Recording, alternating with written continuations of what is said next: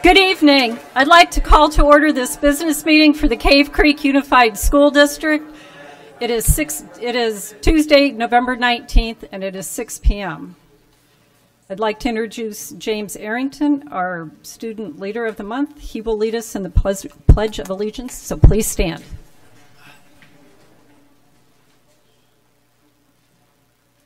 I pledge of allegiance to the flag of the United States of America and to the republic for which it stands, one nation, under God, indivisible, with liberty and justice for all.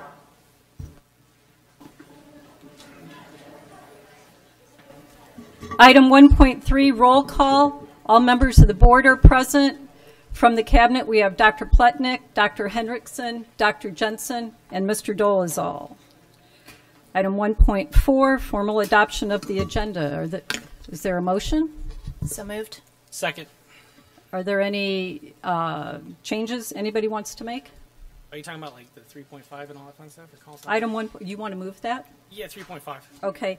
You want to move it before action consent or just after? Whenever. Okay, well, we'll do it just after. Okay. Okay. Hang on. I'm easy. All right. All right.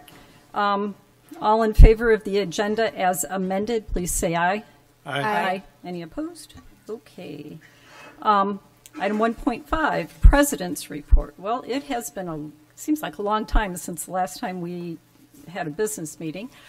But since the last meeting, I've attended the Business Partners Breakfast, and I had the honor of attending the prize patrol with CCUEF, and congratulations to all of the teachers who were awarded money from CCUEF. I also attended a ESS Parent Council meeting, the superintendent cadre, and I was at the Powder Puff game that supported cancer. And kudos to all of the students who put in time for that. I was at the homecoming game, and I had the honor of doing the coin toss. However, Cactus Shadows was honoring Taylor Luan, who was being inducted into the Cactus Shadows Hall of Fame. So I gave my coin tossing duties over to Taylor, since I figured he had a little more experience with that than I do. And I also was at the governing board candidate forum, and I'd like to congratulate Dan, Brianna, and Jeff for their winning the election, and they'll be back in January on our board. And that's all I have, so congratulations. Item 1.6, board comments. Gonna go? Yeah, it's been busy since our last board meeting. Got to participate in the parent barbecue at Sonoran Trails, and that's always a highlight, I think, or embarrassment for your child to see you at their lunch and show up unannounced, but always a highlight, and it's great to see Superintendent Dolezal flipping burgers and hot dogs, and so that's always fun. Attended some POM fundraisers, the PTO Oktoberfest at Harold's. Harold's is always a great partner of ours for the district, so I always appreciate their support with that. The Business Partner Breakfast, also our monthly breakfast for Teacher of the Month. And then got to witness the girls' high school volleyball game, which is super fun. They did great this season. Finished, our mountain bike team went to state and included the middle school teams this year, which was also great. Allison Reamer, she's a sophomore, did place second at state as well, which was an amazing accomplishment for the team. And that's after she ran the cross-country state the day before. And then also finished up October with Cactus Shadow High School's performance of Alice in Wonderland. So that was fun. It's just been busy, so lots of fun things happening in the district. Let's see. What did we do? I did attend the business breakfast as well, and also the Employee of the Month breakfast, so breakfast has been a good thing. I did also get to do the coin toss. It was at the senior game. We won't talk about the outcome of the senior game, except it was a really good coin toss. But other than that, it was really good. So I believe that's all I had for those three things. All right. It was busy since then. So Oktoberfest, hit a couple of the cheer car washes, which was fun, raising money for our cheer folks. Went to the teen dating violence fine arts talk, which that was very informative. Powder puff game, that was actually pretty comical. By the way, if you like corn, that corn roast is really good. And some of you guys missed out because there's still plenty of corn. So we got to do a better job of showing up to that. Homecoming parade, first year kind of getting that back on track. What an amazing event. For those that came out and supported, thank you. That was a lot of fun. The kids definitely enjoyed it. Student cadre, that was probably one of my favorites. When you get to listen to the students ask you questions and, hold you to court, that's always fun. They asked some good ones, too, in an election season. Funny enough. Business breakfast, Spirit Line showcase. Our cheer team's off to a good start this year. Comps are good. My favorite, though, was Imprints of Honor was at the Cave Creek Veterans showing out there at the Sundial, and that was actually the stories that we had a prisoner of war out there, and he shared his story of what he went through. That definitely puts life in perspective pretty quick. And then just to wrap up, just a quick highlight. Coach Dixon this year, what a phenomenal job with the football team. Rob Gilmore is our AD. If you guys haven't met Mr. Gilmore, he's a phenomenal individual, and he's done a lot for our programs and has really elevated that up. Mr. DeVore, leading Spanish. I got an opportunity a while back to go to the class, but just continuing to hear his name and the efforts that he puts into helping our kids. And then Mr. Cupo. I mean, obviously near and dear because my daughter's in theater, but when you think of these shows that they put on and the effort that they do, it's been pretty good. So I kind of want to add highlighting some of our great staff as we do our highlights of the time we're here. So thank you. All right. Yes. Thank you very much. Oh, kidding. It was busy. So attended the student cadre event. That was awesome. And as Dan said, it was especially interesting during an election cycle and talking about all the things. It's always great to hear from the kids, and I encourage all the parents, make that your dinner time discussion with them about the district and being involved and just being aware of what goes on. I was always, just like last year, super impressed with the intelligence and skill level of these kids and the way they address adults and the way they pay attention and address issues. So that's always fun to see what we're producing because, of course, that's the goal is our end product. I had the opportunity to work the homecoming concessions booth where I cooked, bagged, and sold 184 bags of popcorn. I will never be homeless because I will always have a career in popcorn bagging. So now I know that much. But that was a great game, and it was also fun. As I was sharing with Superintendent Dolezal, it was so rewarding. I kept hearing, as I was back there, I kept hearing all these super polite people ordering, oh, please may I have that, and thank you so much, and all of it. And I wasn't even looking for that, but all of a sudden, how something just keeps showing up, and I became very aware of it. And so I started paying attention. It was all the students. I mean, not that the parents weren't nice too, but it was just, again, another thing that was so rewarding to hear just such a polite, overall general nature of our students again. So good job, parents. Good job, teachers. I think we're doing a good job with that. Also attended the Community Partners Breakfast. I think we had a full house. I think all of us were in attendance. And congratulations to the choir and Mrs. Dolezal, our choir director. They did an awesome presentation with, I don't remember the name of it, but it was something about selfie. I just call it the selfie song, but they were really highlighting this. This is a constant distraction from relationships and school and all of that, but it was funny, but it was very impactful too when you really paid attention to it, and the message that they made with that was awesome. Also attended the candidates forum, and also want to congratulate our 3 returning board members. They did a great job up there, and again expressed where we've been as a district, where we are, and our goals for the future to move us forward. And I think that's it. Okay, we've been busy. Item 1.7, Superintendent's Report. President Busby, members of the board, I too had the opportunity to attend the Carefree Veterans Day celebration. Our Cactus Shadows High School Imprints of Honor Club, formerly called Veterans Heritage Project, was in attendance as they continue to get veteran stories into their Since You Asked publication so they are never forgotten. The keynote speaker was actually a Cactus Shadows alumni and former member of VHP, U.S. Marine Captain Sophia Ripka. Congratulations to the Cactus Shadows girls golf team for winning the Division II state championship. Congratulations to Ayanna Moffett for defending her title in diving and bringing home a second state championship.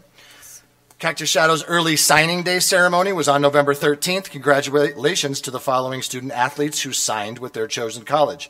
Carter Brown, baseball at Pepperdine. Trey Shaman, basketball at Embry-Riddle. Cardi Bamer, wrestling at Grandview University. Katie Rudy, golf, University of Mary Hardin-Baylor. Emily Perkins, track and field, Hardin-Simmons. Iona Moffett, dive, Iowa State. Tatum Nelson, cross country and track, Western Colorado University. Adbikian, volleyball, Dominican University, Addy. McKenna Bean, equestrian, Texas A&M, and Lila Sider, equestrian, Texas A&M. Congratulations to Cactus Shadows October Athletes of the Month, Katie Rudy and Jack Zanbergen. And on November 14th, our 8th grade students flew into Cactus Shadows High School for their annual Future Falcon Fly-In. This event gave 8th graders a great opportunity to explore the high school and get a taste of what it's like to be a Falcon. I'd like to send a special shout out to the Cactus Shadows High School counseling team for organizing such a great event. And last, but certainly not least, I'd like to introduce James Arrington, a 5th grader at Black Mountain Elementary School, who was our Student Leader of the Month and on the dais with us this evening. James?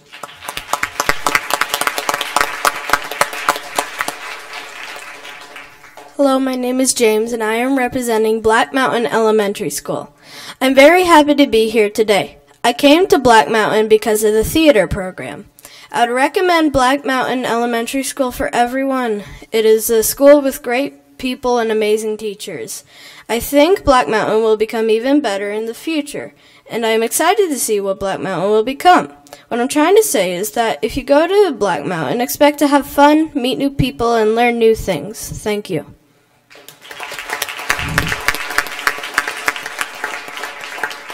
And that concludes my superintendent report. Very good. Item 2.1, November Students of the Month. It is with great pleasure and pride that we come together to celebrate some truly exceptional individuals, our Students of the Month. Each month, we are privileged to recognize students who exemplify the core values of our district: perseverance, leadership, compassion, and excellence. Tonight, we are not just honoring academic achievement, but also the qualities that make our students well-rounded individuals and future leaders. The renowned American author and poet Maya Angelou, who once said, "Success is liking yourself, liking what you do, and liking how you do it." This perfectly reflects the students we recognize today who have not only achieved success, but done so with passion and dedication. Our Students of the Month have pushed their limits, inspired their peers, and made their families, teachers, and community proud. Whether excelling in academics, arts, athletics, or leadership, they remind us that greatness is achievable with hard work and commitment. As we honor our Students of the Month, let us also remember that their achievements are not solely their own. Behind every successful student stands a network of supportive parents, caring teachers, and a community that believes in their potential. It is this collective effort together that nurtures the growth of these remarkable individuals. To our honorees, congratulations. You represent the very best of the Cave Creek Unified School District, and we are excited to witness the incredible contributions you will make to our world in the years to come. And now I would like to ask my fellow board members to come up to the dais.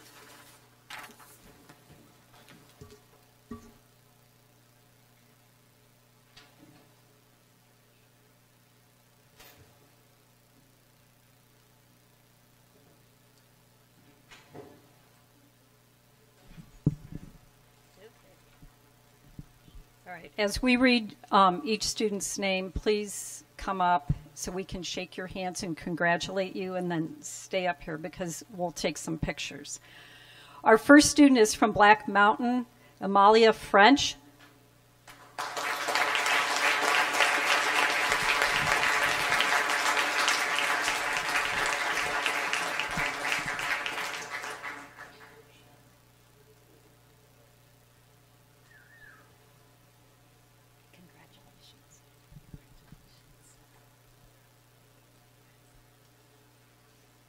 Also from Black Mountain, Ellie Packer Macedo.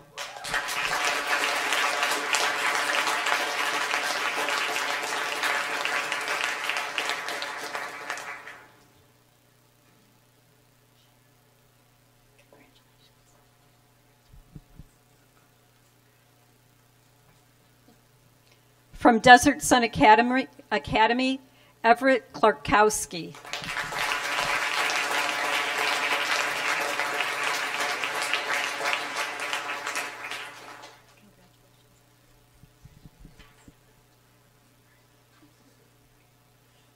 From Desert Willow, Briley Jennenbacher.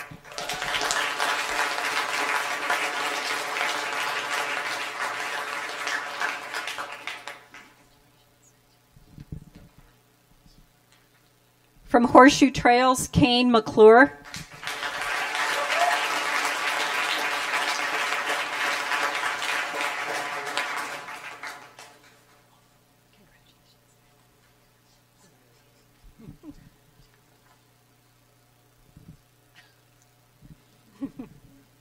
From Lone Mountain, Anna Mulligan.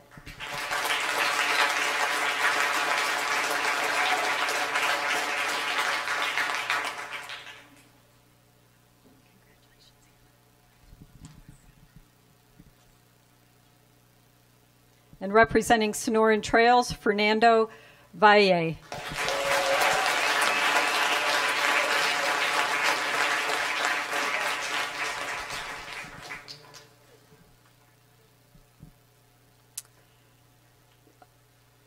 In October, for our Students of the Month, one of our students was not able to be here, so we're going to recognize her. It's Mara Scherf from Cactus Shadows.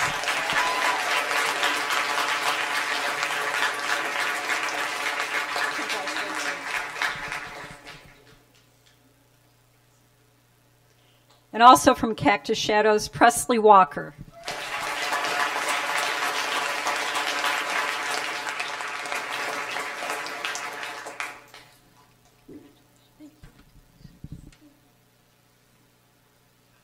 And congratulations to all of our students.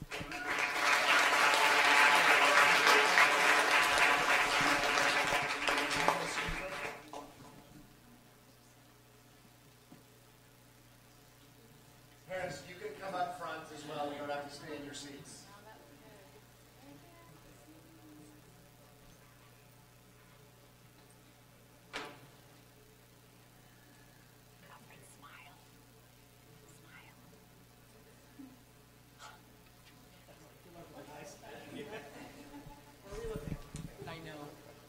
We will be taking a 5-minute recess, so if you would like to leave, this might be your opportunity. All right, please take a seat. All right. And then we're gonna Moving right along, item 2.2, our Carefree Cares Award presented by Mr. Dolezal, Mayor John Crane, and Vice Mayor Cheryl Croyer.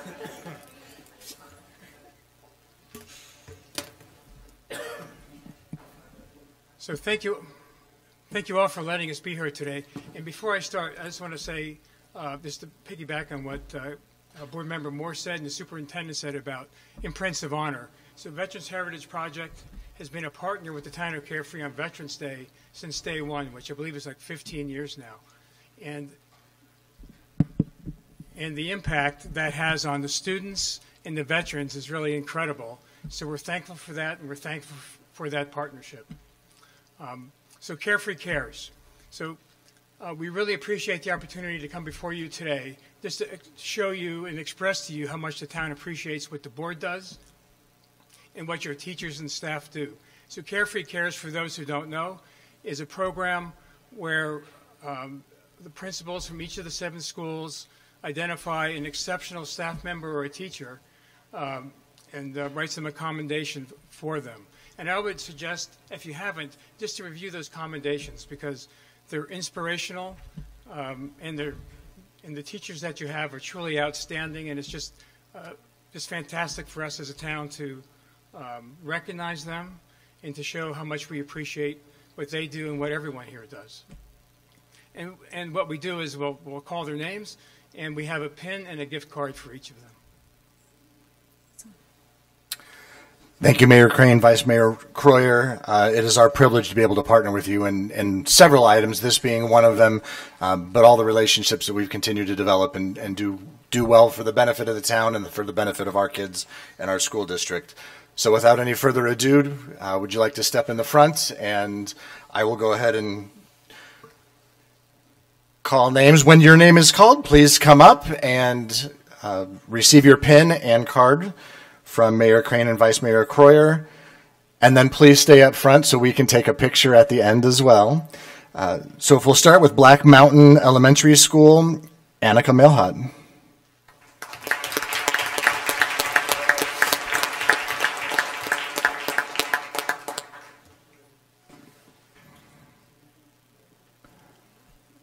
From Desert Sun Academy, Ali Batensis.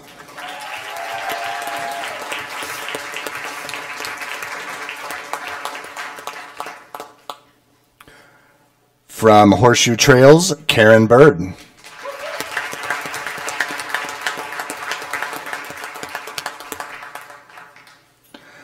From Lone Mountain Elementary, Natalie May.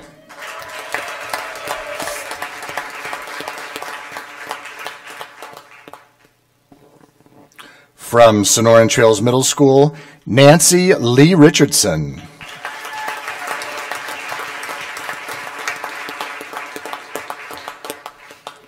And from Cactus Shadows High School, Jill Jellison.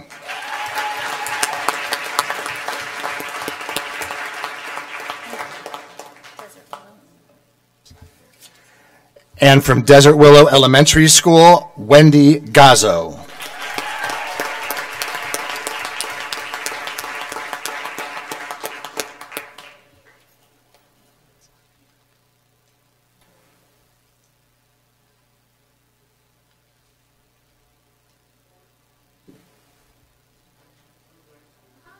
I think Mayor Crane and Vice Mayor Croyer, come on up, Tom.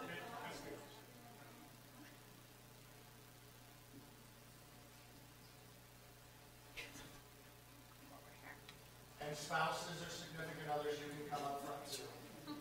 We'll get pictures of everybody. Thank you.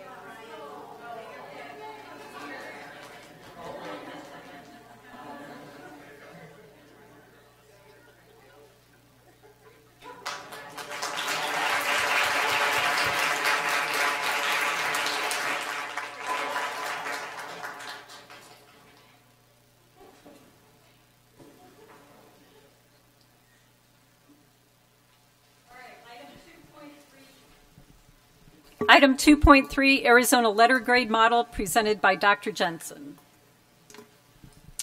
Thank you, President Busby, members of the board. I'm excited to see that so many people came out tonight for our letter grade presentation. So many of our schools have already seen this. Some of them will see it tomorrow, but basically this is an overview quickly of the school letter grades, how they're calculated, and to make sure that the public is informed about where our letter grades are currently and how they come about. Why do we have them? Basically because it is a federal and state law.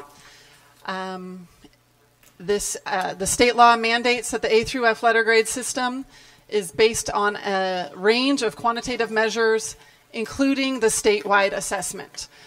I will take this opportunity to let you know that it is public schools who receive the letter grades only.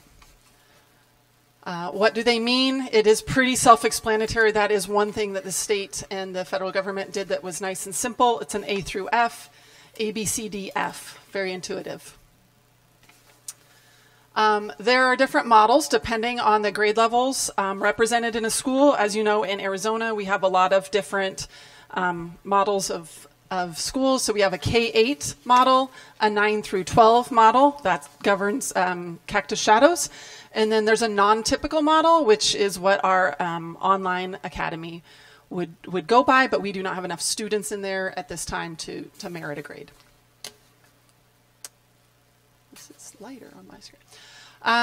Just one thing I want to point out in the K-8 model, 50% of the grade comes from growth of students. That benefits school districts and schools where there's low proficiency but high growth, because that means you move a student from minimally proficient up to partially proficient. We have a lot more proficients than many other schools, and so it sometimes can be a challenge and cause difficulty for us in terms of scoring highly on this scale. Again, this is just another way of showing that we've got proficiency, growth, EL, standing for English learners. They have their own set of points that we get in order to monitor to make sure that they're making appropriate growth in their English language development. And then acceleration / readiness. And then there's bonus points, which I like to think of as extra credit. There's our letter grades, the big reveal for this year. So we did great at all of our schools. I'm proud of all of them, including Sonoran Trails Middle School. It is very difficult to get the A at the 7-8 level. We haven't quite unlocked exactly why, but we do think one of the issues is that growth. There's a whole lot of other factors, including 8th graders and how much they care about a test like this. But there are many factors, but one of them is that growth. Those points are difficult to get when you are just 2 grade levels that you're measuring by. Here's just a quick comparison to some of our nearby charters. We pulled these lists out of groups that we do lose students to. Again, I would have put the private schools as well, but we don't get data from them. They don't take the same test. Comparisons to traditional hybrid K-12s where our students have enrolled. So we really do perform very well compared to the other options that are out there. In the 9 through 12 model, it's much different. You will see we don't have 50% based off of growth. Part of that is it's much more difficult because most of that grade comes from the junior year ACT test. They do now have the Aspire test, so we do measure growth there. However, it's just a lot more difficult to measure that growth. But one of the things I will say I like about it is that we get a lot, and if you'll remember back, I think it was September 16th, when we discussed our test results, we get a lot of points, I'm going to call them, for things like our college and career readiness, which comes from our CTE classes, students who are going to EVIT, who are completing those career pathways, students enrolled in dual enrollment classes. We get a lot of points from those as well. So I appreciate it that it looks at the whole student. It's not just their ACT test score. Here is Cactus Shadows. Again, we did very well. Really, we got a lot of points this year from our CTE because we had a lot of students who were completing their pathway. That was something we put in about 2 years ago with our Director of College and Career Readiness, Erin Scher, where we double blocked the classes so that the students complete them and they don't just get to dabble in a bunch of different things. They do something, they do it well, and they get their industry certificate. Here we are, our high school. Again, we're in an area where there's excellent schools, excellent public schools, and we're among the most excellent of them all. So something, again, for us to be proud of.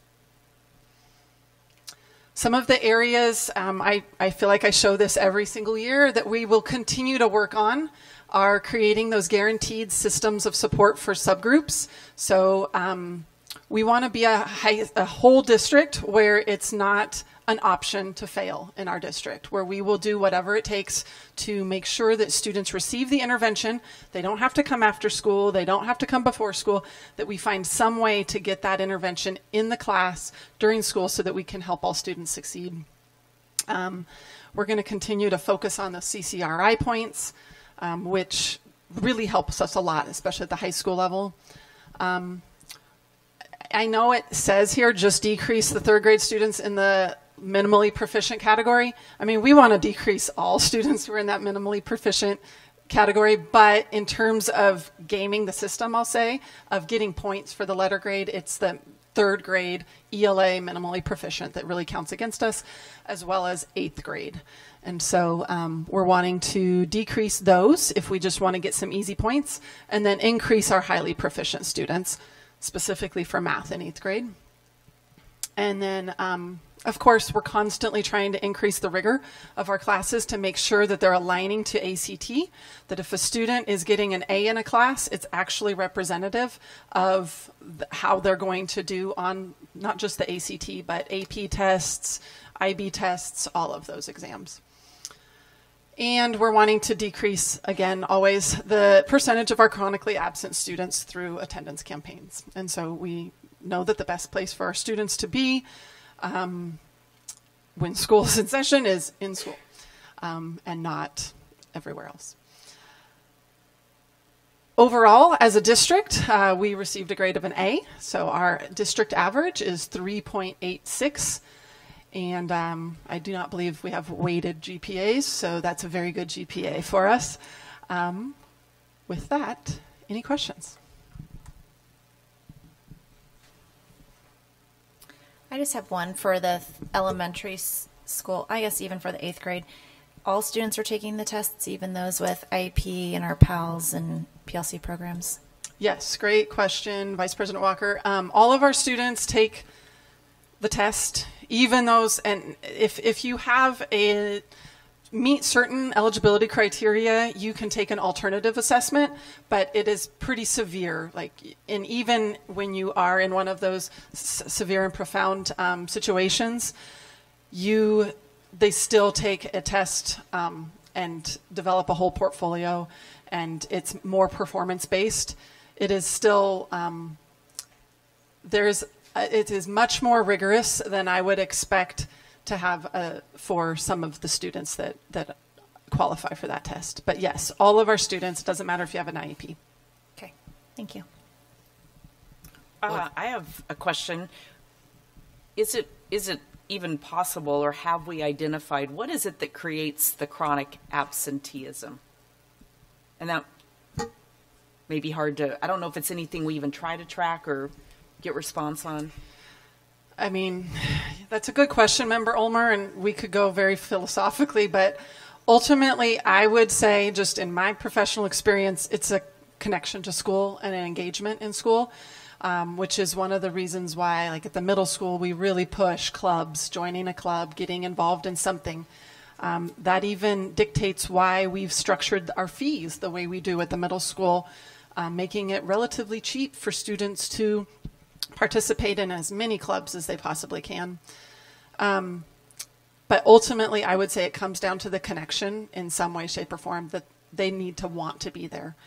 There are a few health-related instances, but those are few and far between.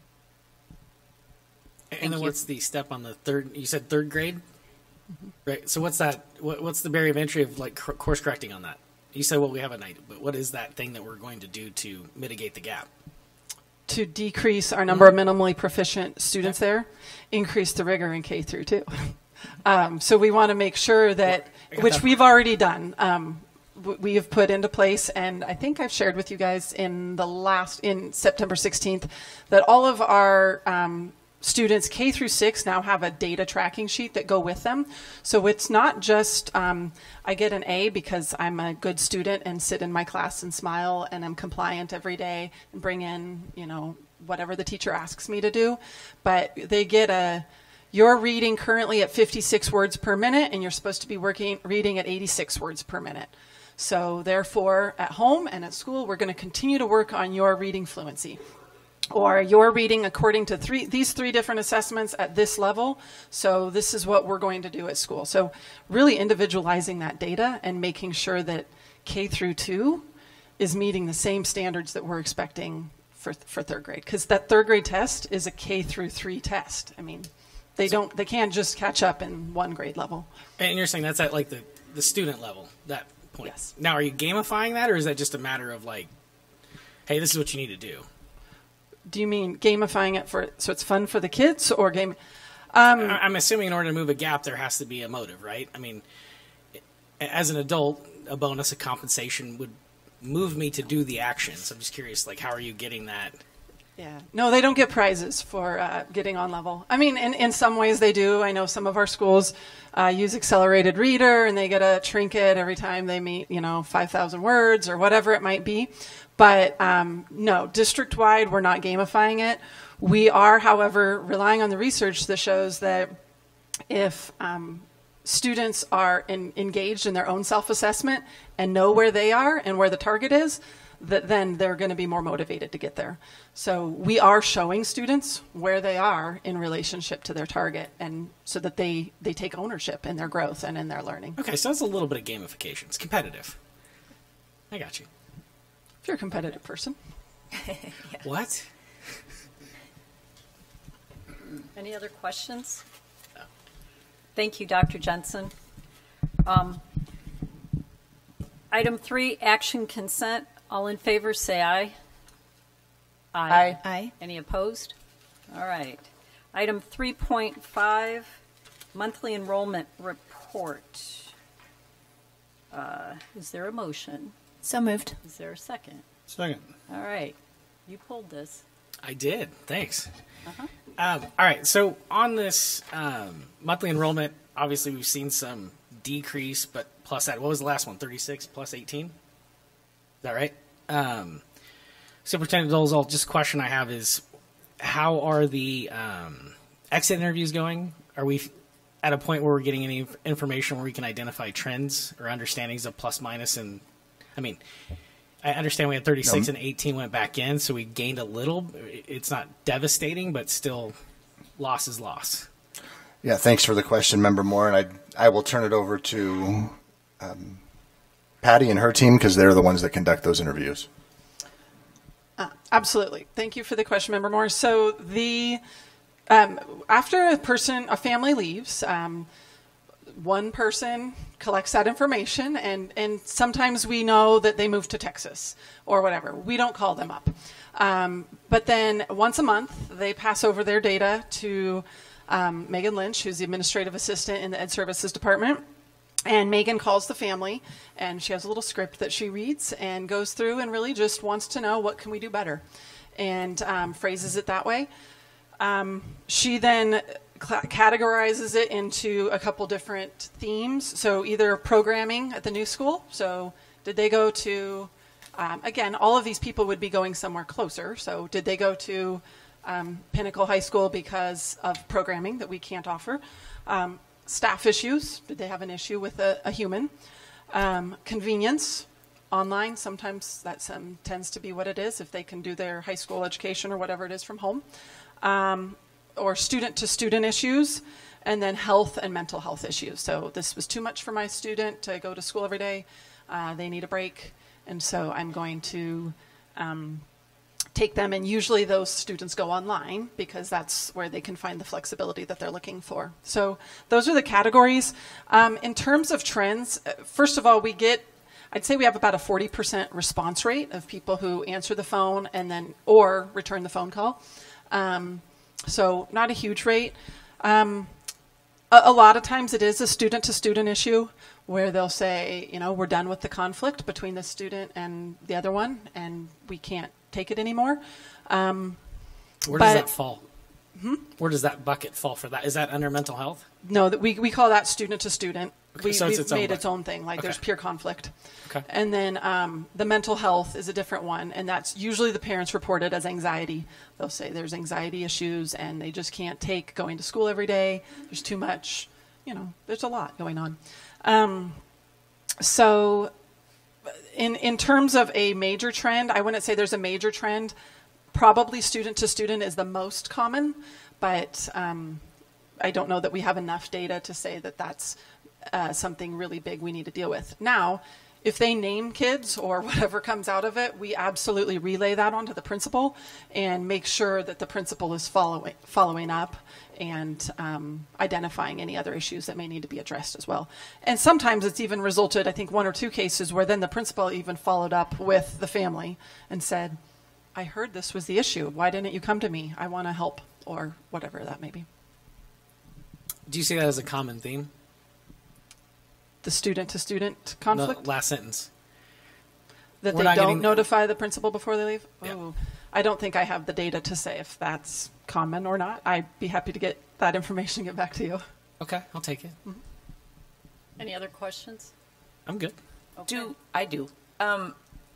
I'm wondering about the possibility of adding an email follow-up when they don't respond by phone, only because we live in a time where a lot of people don't like to get on the phone anymore, and they don't like the almost confrontational feel that it has.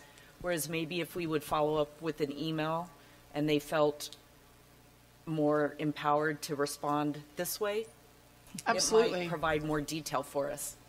Yes, that's something we can definitely look into, and Do you have a survey? I think we can do that. Yes, because she records all of her answers into a Google form. No, I'm saying like actual survey you could send to the family versus. Right. So right now she records them into the survey. We have the survey created. We're Right. just orally going through it with the parents. And so we would just send them the survey instead. Yeah, Does that make sense? That'd be the catch if they go absent. It does seem in the data we receive, we do receive a lot of information of where they're going. I don't think as much of reasons why, but we do know where a lot of them are going. And in the 4 years I've been here, since pandemic, I have seen a huge shift going to that online school. And then ever since that voucher program, I would say there's a lot more competition with the private schools. It seems like that are, especially even in that K through 8 with what's nearby, that's able to capture that. Well, yeah, that's the $1 million question we're trying to get to. We've got a good product. We got the scores. The question that starts to become is how do we retain, and what's that element we're missing? And I don't know. This is going to be a game of trying to figure it out.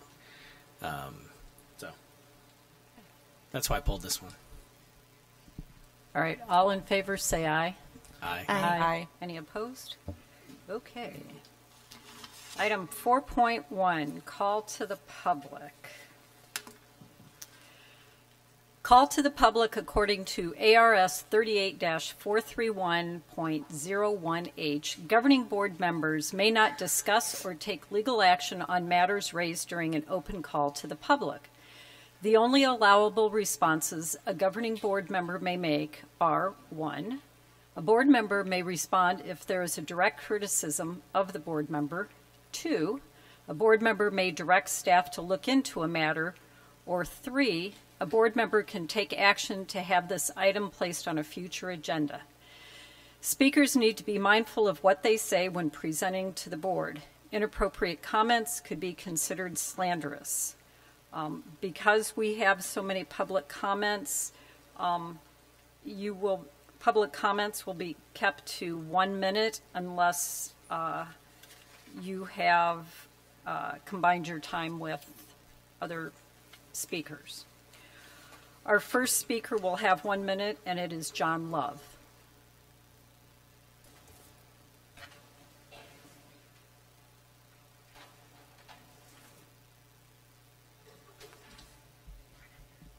Good evening, President Busby, Superintendent Dolezal, and members of the board. I came this evening to speak about the calendar proposal for the upcoming school year. As a longstanding member of this community, I've had the pleasure of attending numerous school events with my wife, who works in the district, and my daughters, one of which is a junior at Cactus Shadows High School. Unfortunately, I've spent the last 7 years teaching in a specialized program for special education students in one of our neighboring districts, primarily due to the significant difference in pay. However, I found the calendar proposal for a 4-day work week intriguing as a way to compensate for that difference. Although I've only explored leadership opportunities that align with my current field of study within this school district, I would be more inclined to consider a lateral move to my home district with the approval of this calendar. That being said, I ask you to consider the 4-day workweek calendar as it could attract more highly qualified teachers to this district. Thank you for your time. Thank you.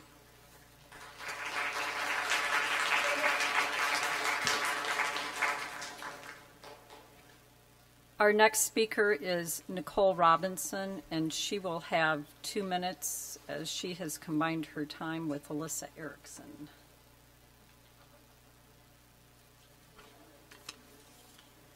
I was planning on it. Okay, we have Alyssa Erickson then. Hi. Before we put the timer up, I also combined my time with Kelly Loves, which should allow me 3 minutes. Yes, you do have 3 minutes. Okay, thank you. So, my error. President Busby and members of the board, my name is Alyssa Erickson, and I'm in my 19th year teaching at Cactus Shadows High School. I feel like I have an interesting perspective in regards to the district's direction.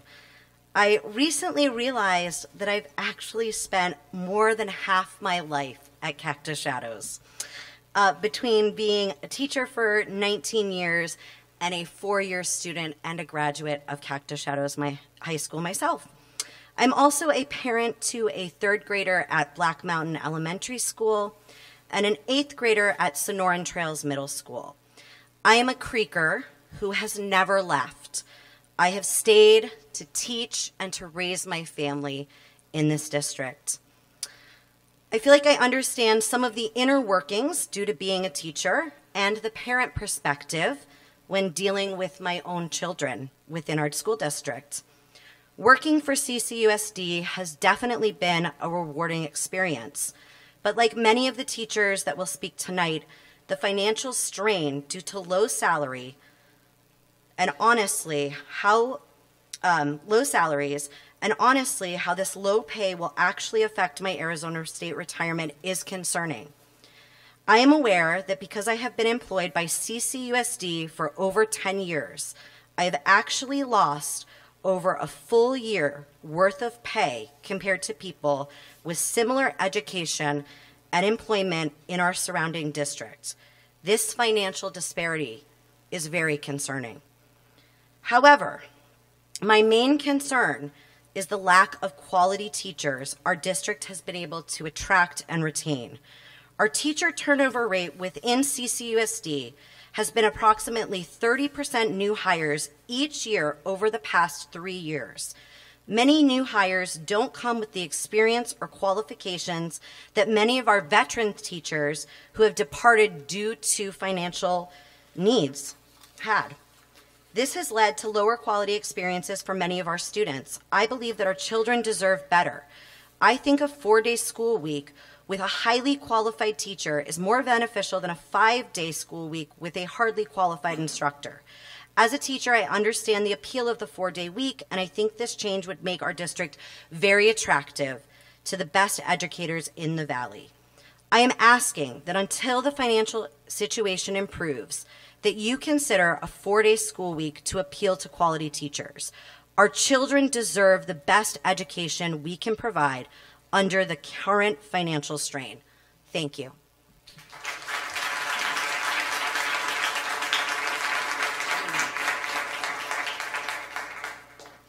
All right, our next one is Shannon Takawi. And I apologize if I... All right, and you have 2 minutes. President Busby and members of the board, first I would like to thank Mr. Dolezal and the board members who responded to my email with my long story. I appreciate your time and acknowledgement. Cave Creek is a community, and before I moved here, I did not realize how small of a community it was. But as my husband frequently jokes, we cannot go anywhere without running into either my students or their classmates, and I love that. And that community can be a huge support. I have seen the community come together to support sick classmates, hurt pets, teachers' families, and especially the tremendous support I had with my own illness last year. This community also has a large burden. We have a significant portion of the population that is not involved in our schools, so they do not vote to fund our schools. This burden has continually been pushed onto our teachers. We make an average of $200 less per year compared to 2008. That's figures on the paycheck. That doesn't take into account does not take into account inflation. Teachers in Cave Creek earn $16,000 less than the average Maricopa County teacher. Community support cannot make up for not being able to support our own families. We have extra duties because there isn't enough support staff to be lunch aides or hall monitors. We have large classes to limit the number of staff needed. There is a huge difference in my class of 20 versus my class of 32, both in the student achievement, the classroom environment, and the time it takes me to grade their work. I support the 4-day school week as both a parent of 2 girls with many evening rehearsals and a teacher in the district. We have repeatedly been told that more money is not possible, so let's try to lighten the load that our teachers have to carry. We understand it's an inconvenience, but our teachers and school staff have been asked to shoulder this burden alone for too long. Every year, more of our teachers leave, and I cannot fault them. I am reminded of a quote: "A good teacher burns itself up to light the way for others." And like a candle, when all the teachers have burned out, everyone is going to be left in the dark. Thank you.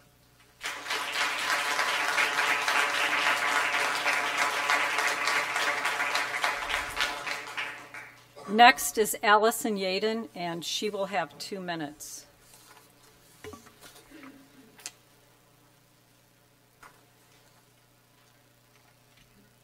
Good evening, President Busby, Superintendent Dolezal, and members of the governing board.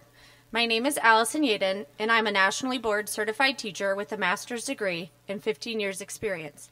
I have dedicated my career to this district because I believe in the work we do and the community we serve. However, as it stands, I'm struggling to continue this work. Despite my credentials and commitment, I am facing the harsh reality that I may need to sell my home because I simply cannot make ends meet on my current salary. I will be driving an hour each way to and from work because I cannot afford to live in or near the district I love and serve.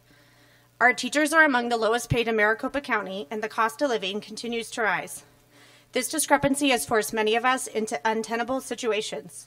While I am committed to my students and this district, commitment alone does not pay the bills. We need real, tangible change to retain the talented and experienced educators our students deserve. One way to demonstrate that the district values its teachers is by adopting a 4-day school week. This would not only ease the financial burden on educators by reducing commuting costs, but also provide much needed time for rest, planning, and professional development, time that could be reinvested in our students and their learning. I urge you to approve the 4-day school week as a concrete step towards supporting your teachers. Words of appreciation are nice, but without action to back them up, they ring hollow. The reality is, if we don't do something soon to show that we value our teachers, we will continue to lose them to districts that are willing to make real change. I want to stay in this district. I love my school, my colleagues, and most of all, my students. But without meaningful support from the community and this board, staying may no longer be possible. Please take this step to show that you value the work we do every day. Thank you for your time and consideration.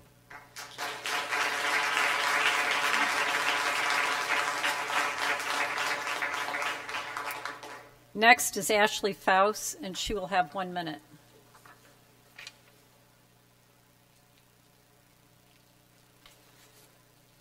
Good evening. My name is Ashley Faust, and I've been a teacher at Sonoran Trails Middle School for the entirety of my career for the past 12 years. As teachers, as you know, we have the ability to work anywhere, and I continue to choose to work in this district because I love it, and I always have since I was a student teacher. I love my students, I love their families, the community, my leaders, my colleagues, my board members. Unfortunately, I'm coming to a point in my life where the choice to continue to work here is impacting me financially. I can no longer afford to live paycheck to paycheck, and sadly, as we all know, that is the reality of working in this district. I currently work several other jobs during the school year, as well as during the summer, and still struggle to make ends meet. Having a 4-day work week would give me an extra day each week to work another job to help supplement the income I desperately need to live comfortably and hopefully afford to be a homeowner one day. This would allow me to continue to choose the district that I work for my entire career and be loyal and continue to love it dearly. So thank you so much for your consideration.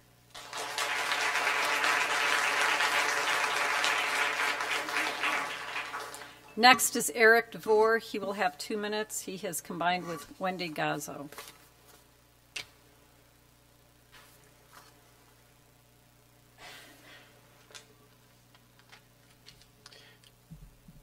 Good evening, President Busby, Governing Board members, Superintendent Zolazal. Good evening. My name is Eric DeVore. I'm 13th year teacher at Sonoran Trails Middle School, and for this district, that's becoming a veteran teacher. In my 13 years, 8 of those years, I have had an extra class just so I can make ends meet financially. With the way things have been going with inflation, I can't make those ends meet anymore. I have no finances right now for any kind of emergency. I'm 40 years old and I have never taken a personal vacation in my adult life. And I live in Central Phoenix. I could drive 5 minutes and make $20,000 more. To quote Member Moore 10 minutes ago, compensation motivates adults. So I want to know, how are we going to attract quality teachers? Because in my 13 years here, we have never passed an override. So what is going to drive, who is going to want to drive from the Phoenix Metro all the way up to Black Mountain or Cactus Shadows to make one of the worst pays in Maricopa County and in Arizona in general?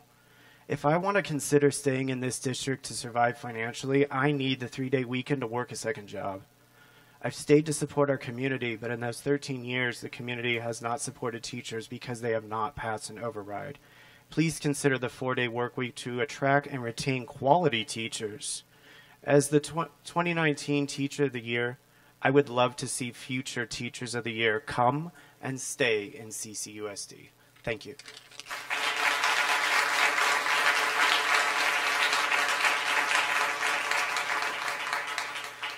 Kathy Anderson, she will have 2 minutes. She has combined her time with Chris Hazeltine. Hello, I'm tall. Hello, my name is Kathy Anderson, and I've been a proud community member here in Cave Creek for almost 20 years, and my husband has lived here almost 30. We have 2 children that have been in this district and have attended Lone Mountain, Sonoran Trails, and Cactus Shadows. I'm also in my 25th year of teaching in public education. My family and I are in full support of the full-day school week that is being proposed, the main reason being to retain and attract highly qualified educators. By retaining highly qualified teachers and excuse me, I'm so sorry, and attracting new ones, this will greatly benefit our students, schools, and communities through high student retention, attracting new students and families, and also increasing test scores, which seems to be the main focus in education these days. I'm also in support of this as a parent because I watch my children work very hard within their academic rigor being presented to them by amazing educators, and they are exhausted. To have an additional day for them to study, work on projects, prepare for the next week, volunteer in this amazing community, and actually get some rest would be awesome. I support this as an educator who loves this community and district but cannot afford to work here due to the salaries being one of the lowest in the state. Finally, I also support this new calendar as a community member who loves to hear how much Cave Creek loves their teachers, but I'm at the point that we as a community need to step up and take action to actually show them that we do. The 4-day work week would actually allow so many of these educators who already have an extra job, a day or two to work, also plan and grade papers, not to mention give them time with their families and self-care. I am in awe of some of these teachers that stand behind me and that are in the classrooms with my children every single day in this district. Some of them are the best I've ever seen. Please pass this, not only to take a step to allow them to see how much we love and care for their well-being, not just as educators, but as human beings. Thank you very much.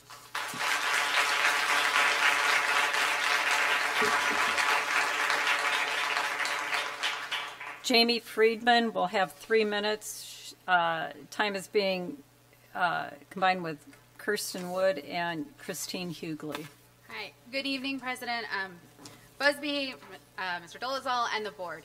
My name is Jamie Friedman. I have 4 students in Cave Creek District. First of all, I'm going to try not to cry because the best science teachers, Spanish teachers, and the teachers that they have had are the ones saying that they might leave.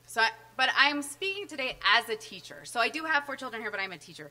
And as teachers, it's our goal to enrich your students' experience and their journey and to help them in all these things. But we know that today, Mr. Dolezal is going to recommend not to do this 4-day week. And the reason that we know this is because the argument's going to be made that it's too risky. We're going to lose enrollment, right? We're going to worry about that. But we know we're not going to recommend this because we haven't seen anything that would show that we were looking into the details. Are we meeting with the teachers? Are we talking to people? Are we saying, hey, how many minutes do we need in a school year? How's this going to work? How does this compare to the Wednesday that, quite frankly, is the worst for a working parent, as my other spouse has to do because she has meetings every Wednesday? So a Friday actually works out. We're talking about chronic absenteeism. Let's talk about how half my students never even come on a Friday as seniors. And if they do, they have some type of rally or football game or something. And so when we're looking at chronic absenteeism, we're looking at all these things, have we even talked about these solutions? And I think, CCD right now requires significant reform, but it's got to be built on creative and collaborative solutions. We have to think through this. If we continue with the status quo and we worry about enrollment and we don't have a vision, then we're never going to get there. We just aren't. And what we know is good teachers create academic experiences for students. And if we lose this giant group that showed up, our kids don't have an academic experience. And quite frankly, I'm not going to Candeo or the private school. I want a public school experience for my children too. And that's what's missing. And maybe this 4-day work week, it's not a magical trick. But there's also no magical revenue stream coming. ESSER is going to go away. Where's the money? We're going to close schools. We're going to do all this. But nobody's dropping this money on us. So we have to be creative. We have to think of collaborative solutions. We have to think of how we can help our teachers, bring them in, retain them, get the tenured people here. And until we do that, until we have a viable, great plan, we are not going to be successful. And that's what we're all here. We're here to make sure that the academics of our students are successful. And that's why I'm here. And whether it's for my students that I teach or my own, all of them matter in this. So what we're asking today is for a viable plan. We're asking for CCUSD to thrive, and to truly do that, we need to rely on innovation. We need dedicated teachers. We need a clear vision for how we're going to move forward. And right now, the only negotiating power, the only thing we've got to give these people out here is a 4-day work week. So be it. If that's what keeps them in the classroom, if that's what keeps my science teacher from leaving, all of these amazing people, then so be it. We need to do it. And that is what I'm here to ask for. Something that is a viable, creative plan that makes a change. Thank you.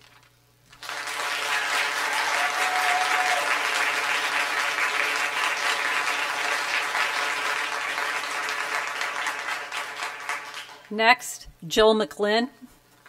She will have 1 minute.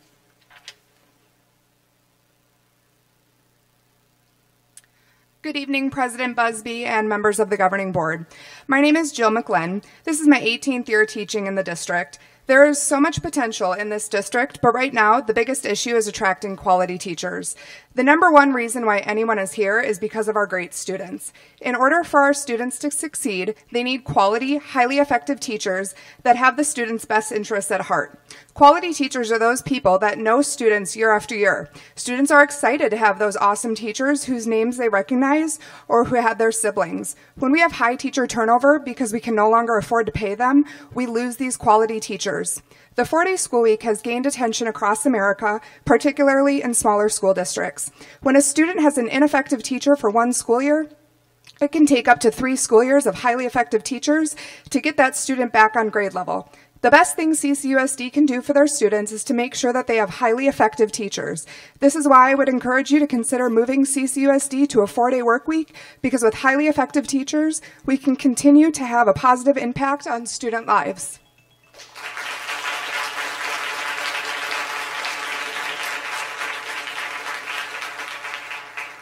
Next is Shelley Niffen. She will have 2 minutes. She combined with Trish Doran.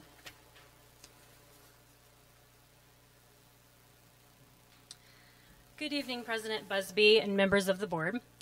I've been a teacher at Sonoran Trails Middle School for the last 12 years, and my own children attend Cactus Shadows and Horseshoe Trails.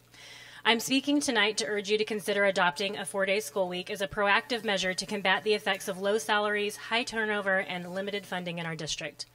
This would provide teachers the much-needed time to rest, reduce burnout, and help us attract experienced educators. Many of us commute 30 to 60 minutes daily because we can't afford to live here. This, combined with the high demands, low pay, and low pay drives talented teachers to other districts. A 4-day week could change that. I understand concerns about enrollment loss or childcare challenges, but the alternative, doing nothing, maintaining the status quo, is already driving families and teachers away. A shorter school week could also appeal to parents and students by addressing the rise in student stress and anxiety while preserving academic standards. This is a golden opportunity for you to once and for all show teachers in this district that you value them. And in that way, do what is best for students. I hope you'll take it. Thank you.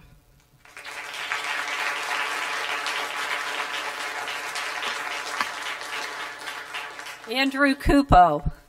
He will have 3 minutes. He's combined his time with Susan Goldborg and Rachel Goldberg.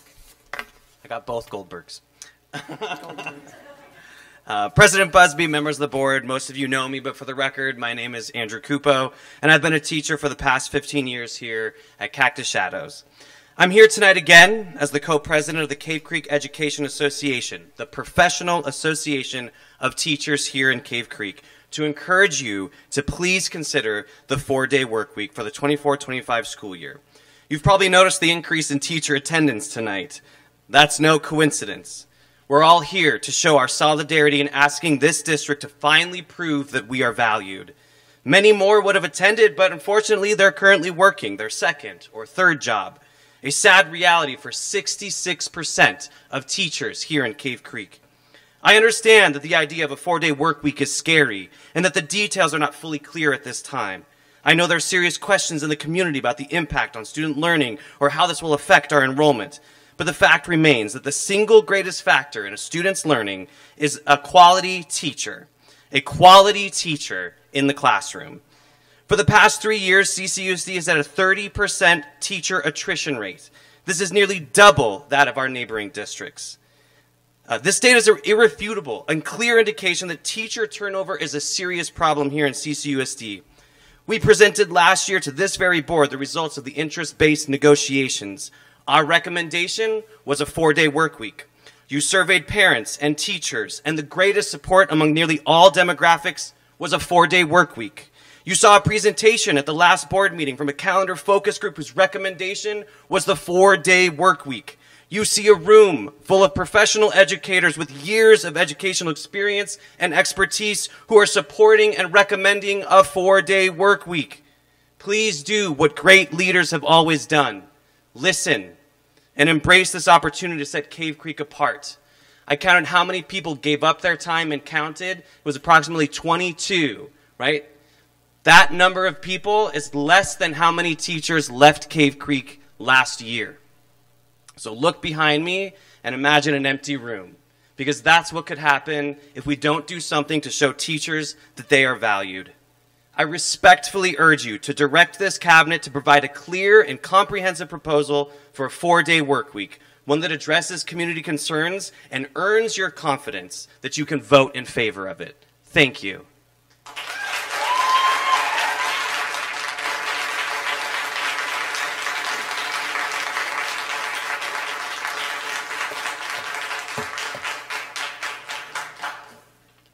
Item 1.5, revision to the annual financial report for 2023-24, presented by Dr. Pletnick. President Busby, governing board members, we ask that you approve the revision to the fiscal year 24 AFR as presented. So moved. Is there a second? Second. Any questions? All in favor, say aye. Aye. Aye. Any opposed? Okay. Item 6.1, approval of school year calendar, presented by Mr. Dolezal.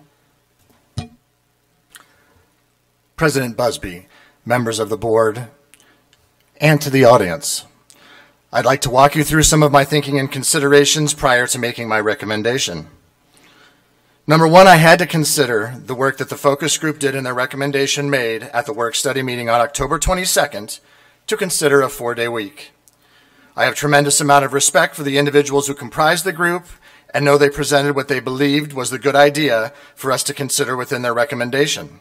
I also appreciate them recognizing that other things may be in play that may lead to positioning the district to be able to better support our teaching staff. As you know, my litmus test for decision making has 3 pillars, and some of the very people in this room have reminded me of those pillars on a regular basis. Number 1, how is it good for all students? Number 2, how is it promoting the current and future financial stability of the district? And number 3, listening to the community we are blessed to serve. Regarding students, I agree having a great teacher is best for students. I don't think that's up for debate. While research may be inconclusive regarding the impact on academic achievement for many of our students with the maintenance of instructional time, some of our students may struggle and are part of various vulnerable populations where research does indicate a negative impact risk. Currently, our percentage of students under the exceptional student umbrella is 18%. Our free and reduced level is 13%, and our ELL population is 8%. I am weighing the potential impact of my recommendation on all our students. Regarding financial stability, enrollment is the lifeblood of every public district. I saw the large number of positive sentiments expressed for a 4-day calendar in the survey. I also saw the most negative sentiments expressed for a 4-day calendar in the survey. The fact is that parents have a choice, and we must anticipate a percentage of those families who expressed a negative sentiment leaving the district to go down the road for a 5-day experience. I have heard people assert that a 4-day calendar is a zero-cost option.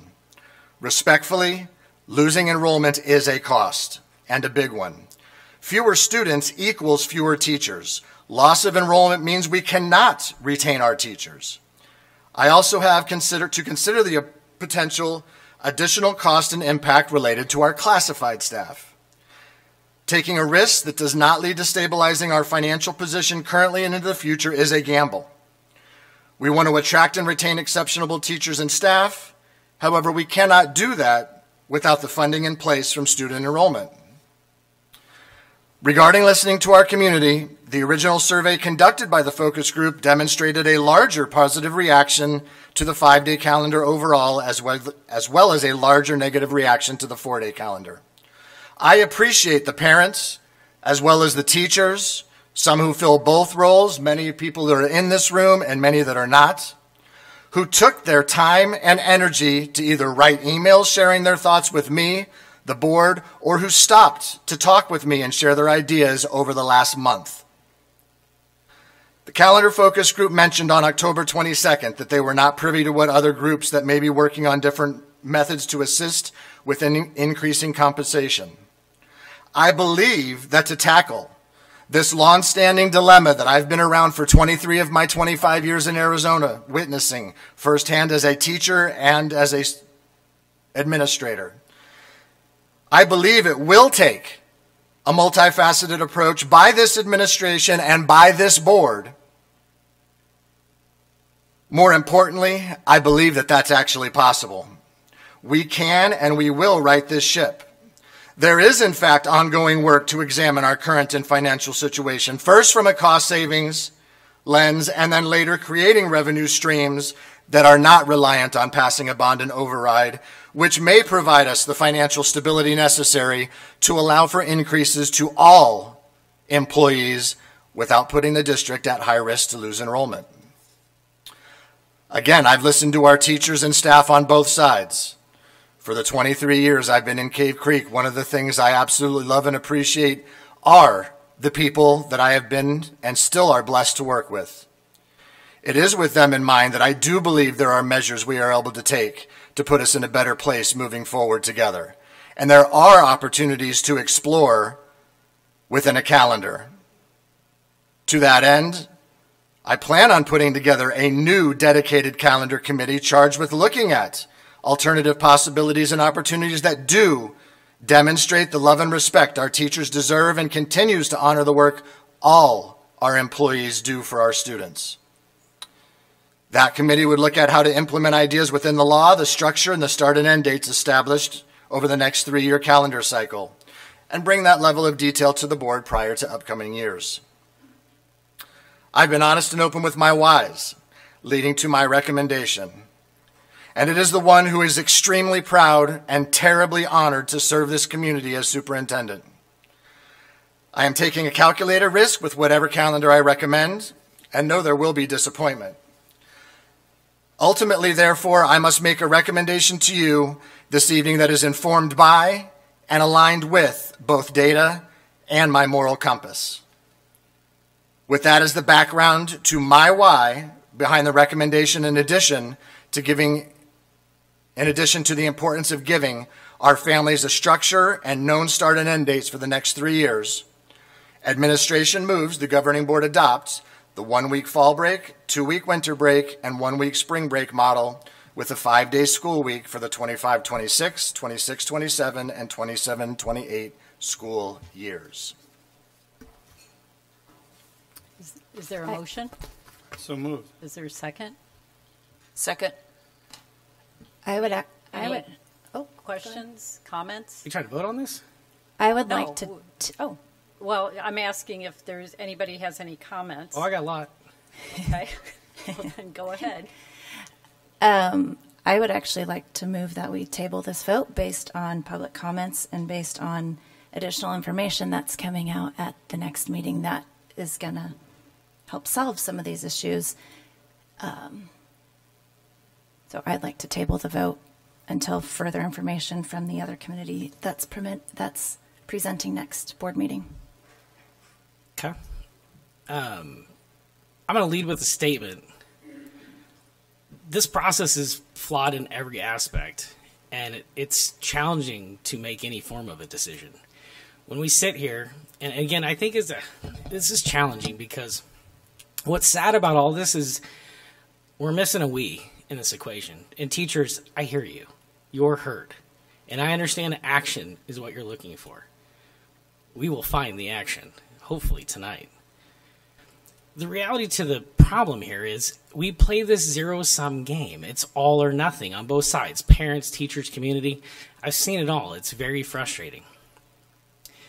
We're going to present any type of options. What we got presented was an option. We looked at the data. The data should have come with options. We'd like a 4-day. Great. The data doesn't quite support it. But you want time because you want money. We have to come up with different options and opportunities. So I think that this came in hot and heavy, and I'm not sure where the breakdown in the process was. And certainly with more focus groups coming, we need to do a better job at how we set the table so that we can make informed decisions, but we can also understand what it is we're trying to accomplish. So with that, I do think that we have to reevaluate the 5-day in the aspect of, can we at least compromise? And that's one thing we have yet to figure out as a district is compromise. I agree. Majority vote to the 5-day. But that Wednesday, as I like to call it Wonky Wednesday, why couldn't we look at a Friday option? We need to explore some options. And if that means we've got to sit in this room for the rest of the night to land on a plane, let's land the plane. But the roundabouts that we're going about just don't seem to make sense to me. Anybody else? Comments? You know, I'm definitely not in favor of tabling this because it's an issue that we need to address because we've got lots of other issues coming up. So I'm definitely not for that. Yeah, I got a few comments here. They're not as good as the ones that I listened to, but I'll do my best. First of all, as Superintendent Dolezal stated, I want to thank everyone that took the time to write about this issue. These are the long ones, the ones that I guess couldn't read on my computer. I had to print them out. Some of you are here tonight, so thank you for that. They're for and they're against. Some with the families have been for and against. I've gone and I've been talking to people at their doors. They're for and against. And I've read the research, for and against. And the statistics. We've been overwhelmed by statistics the last month. Did you know that a 4-day work week reduces bullying by 31%? Unless it increases it by 20%. It depends on what you're doing and what you're reading. and how that is. But we didn't put all sorts of different options. We were approached with this one and the 5-day. A lot of the metrics are very much the same. Even the one that Superintendent Dolezal talked about with the special needs kids. As a special ed teacher, that's definitely hits home with me. And I want to definitely thank Dr. Jensen for the, what was it, like half an hour that we talked about all these on the phone and answered a lot of my questions. So even with that, there are positives and negatives. Kids with special needs may suffer on this. Some studies said a lot, some said a little. But they can get supplemental help on Fridays. That's a good thing. But the teachers need to teach then, so that's not much of a 4-day work week then. But they'll get paid for that 4 days, so that's an extra income that they could be getting. So even that has all these positives and negatives. Are there a lot of questions about a 4-day work week? There sure are. Is it going to benefit everyone? I'm sure it's not. And the big issue here that we've heard over and over again is enrollment. People are worried about enrollment. Well, I have not missed a board meeting for the last 4 years here. And then there was about a year that I was out there listening, and guess what? There was about 5,300 kids back 5 years ago. There's 3,600 now. It's going down. So one way or another, we have to address that. So, like I said, all these statistics are going back and forth. There's one statistic that really just stands out. CCUSD is in the bottom 15% of teacher pay in the state of Arizona. That's irrefutable. That's a fact. And there's no cavalry coming. The legislature that we elected this year is not going to help public education funding at all. Bonds and overrides, who said it? I don't know when the last time was. It was 2007, I think, that we had an override done. But that doesn't mean we stop trying. We have to keep working on that because we have to figure out something. So what do we do in the meantime? Something. FDR said, do something. If it works, keep doing it. If it doesn't work, do something else. The teachers have been telling us loud and clear what they want. I've talked to students. I got to talk to a young gentleman at the candidate forum. His name was Oliver. He said this interesting thing to me. He said, I've got this great science teacher this year. And then he said, I sure hope he stays the whole year. You know, why does he even have to think that? So to do nothing different at this point, in my opinion, is not an option. So if you can't give them more money, you listen to them.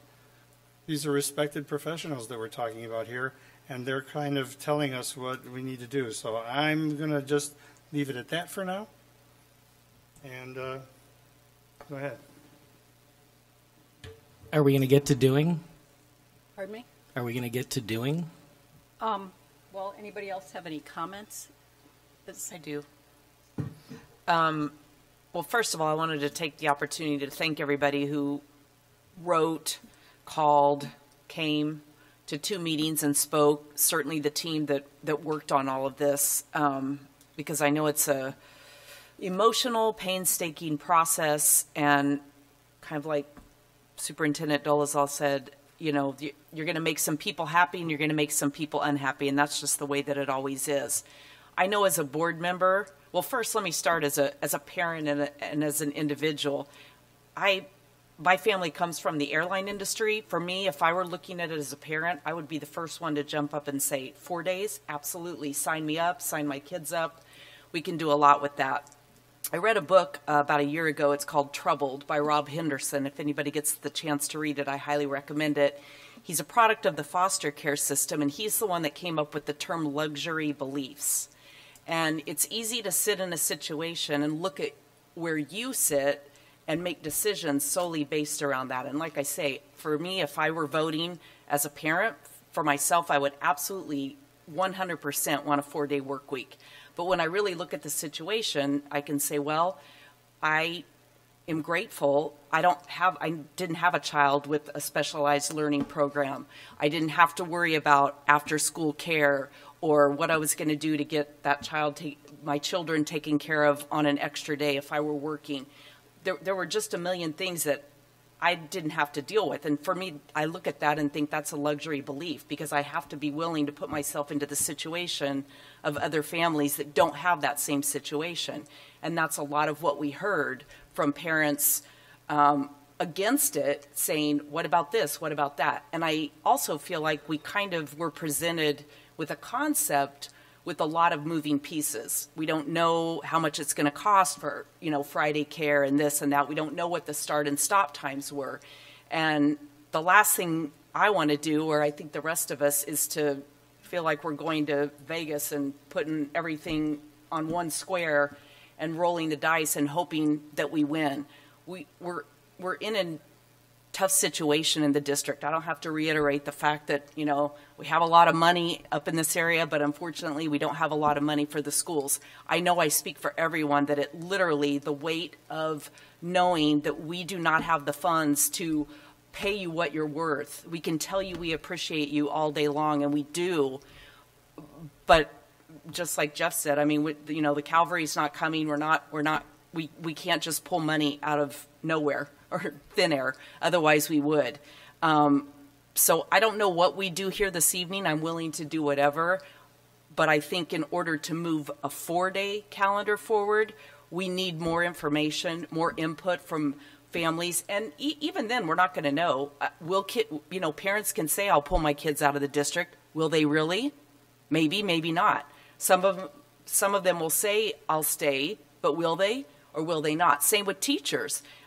Because when you look at it, it's like, it's not quite that you get for an extra day off every single week. So there were just so many moving parts and so many people who weighed in, parents, teachers, all of that, that it makes it very, very difficult. So those are my thoughts. President Busby, my reason for tabling it is because all we can do at this point right now, according to our agenda, is either approve what's presented or not, correct?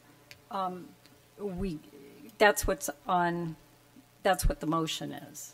Now we can modify the motion also. President Busby, Vice President Walker, that is correct. So the motion on the table is such. You can choose to amend the motion.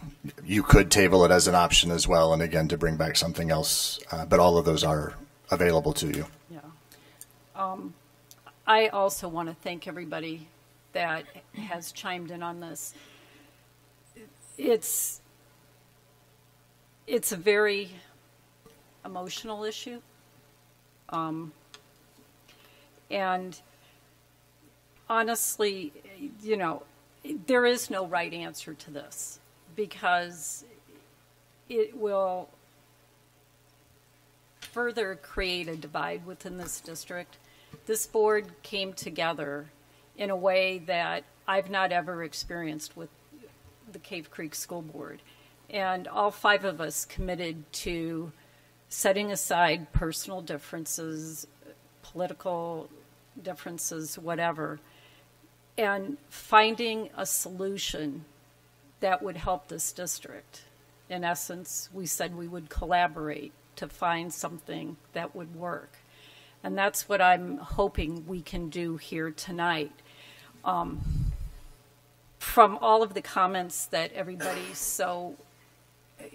all of the heartfelt comments, the things that I heard were, as we all know, it's low pay. However, I've looked into this, and with the pay, I don't really think our pay is so astronomically lower than other districts. And I think Mr. Dole, well, wait a minute. You've got some information on that, don't you? With the teachers' pay in our surrounding districts? So yeah, I mean, from the Auditor General's published spending analysis, which comes from every school district's AFR and all of that. So, and again, what's there now is fiscal year 23, because 24 hasn't been uploaded into that. So the Arizona average teacher salary is $62,934. Cave Creek average teacher pay is at $58,585.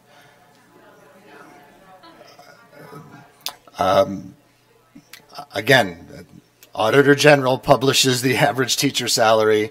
Paradise Valley is $60,752. Deer Valley is $62,751, and Scottsdale is $64,095.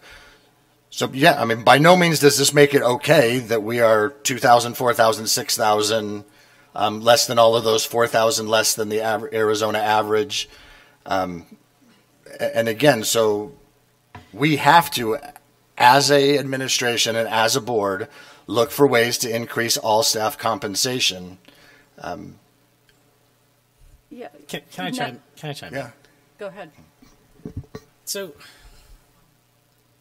we can go around the horn and we can do all this fun stuff. At what point do we just go to work? If you want to table it or we want to amend it and motion it, but the way I see it is this. We have to find some ground. I hear the teachers. There's a compromise, and this is what agitates me. This is why I ran. Compromise. In life, if we walk out of this room and everybody lost, we won. And right now it's a zero-sum game, one side against another side. This isn't going to get us to the finish line. I hear you. I hear you, teachers. I hear the parents too. And I'm hoping going forward that we can change one aspect of how we communicate. Leaving, quitting, needs to exit our vocabulary. If we're all in this boat together, then we need to be in this boat together. So I think we've got to find a remedy, and I would wager to guess, and especially working in business, there's always operational inefficiencies in every business. And I guarantee you, we kick some stones over, we're going to find some operational inefficiencies to where we can give teachers the breathing room that they're looking for. And a compromise would be something. It may not be the 4-day teachers. I mean, candidly, I would like the extra vacation day personally with my kids, but it isn't the way the game works right now. But I would ask this board, let's work it out. Let's go to work and produce a result tonight that at least everybody feels like we took action for everybody. Can we try that? Yeah. I agree with what you're saying, and to continue on with what I was saying, when everybody spoke tonight, extra duties were one of the things that is a big concern to teachers. The classroom size, and you feel like you're overworked. A 4-day week isn't necessarily going to alleviate all of those because your duties are still there. So where is the compromise? Where is the collaboration and thinking outside the box? You know, what is it? Do we have the 5-day calendar and find some sort of administrative support for teachers to do some of the extra things that bog them down? Is it taking the, what did you call the Wednesday? Wacky Wednesday? Wonky Wednesday. Wonky Wednesday. Taking Wacky Wednesday and making it a feel-good Friday. There's PLCs every Wednesday. I get mixed results on whether they're really effective at this point or not. Is it necessary to have a PLC every single Wednesday? Could it be twice a month, once a month? I don't know. This is where we need to toss around some ideas where we can implement some sort of relief. We're listening to what you say, but it's not as Dan's saying, it's not an all or none proposition here. We need to work together. How much time, Superintendent Dolezal, do we have to approve this calendar? Like, what's the crossover? I don't think there's a specific, Member Moore, I don't think there's a specific deadline or anything like that. I mean, other than I do think it's important for our community and our parents to have some knowns. Vacations, which is where talking about start and end dates, talking about those things in terms of moving forward, even for the staff to have some of those knowns. Within that, again, so is it a structure? It's a start and end date, and within that, There is a group that I talked about in terms of looking at what are creative things. What are things like moving a day at the end of a vacation so teachers don't have to spend all their time over vacation doing so. Maybe that's a professional day when they come back, that kids are not there, so we're talking about that. Again, I think there are plenty of possibilities. I think one of my favorite sayings from the Chinese philosopher is, amongst the chaos there is opportunity. I think there are opportunities here that are able to be implemented without the risk. You're talking about every 1% of an enrollment loss is $250,000. I agree. There's a concern there. Now, do we have to approve a 3-year or can we approve a 1-year? Again, I'm new to this. It is up to the board. You can do whatever you would like. Oh. Again, I think having a known structure and a timeline again to plan things out.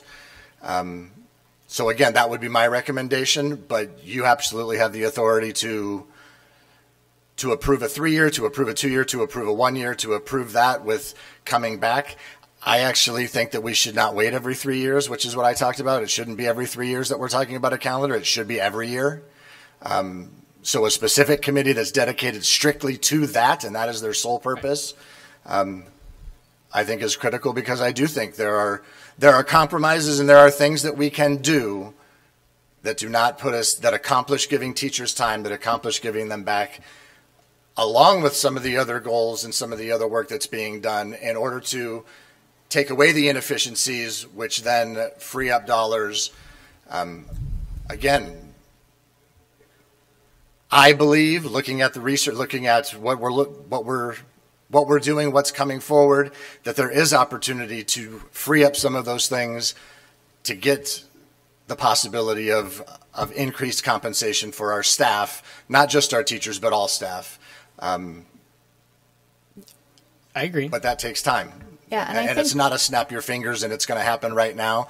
It is a time, it is a process, and I think that possibility is absolutely there. If I did not think it was possible, then I would not have made the recommendation that I made this evening. So now, I don't know. What we were presented with from the calendar committee last time was the 5-day that we have now and the 4-day that has been talked about and bandied about for the last month. And that was it. Those were the only two options. There was no, and even that, there was a lot of questions. I mean, if it hadn't been for a lot of the conversations that I was having, like with Dr. Jensen, I probably wouldn't have known a lot of the answers either. So Member Fortney, do you want, because Dr. Jensen led the group that met multiple times over months to where there were other possibilities explored, talked about. So I don't know if you want that information, I can have her give it to you, or well, if you tell me.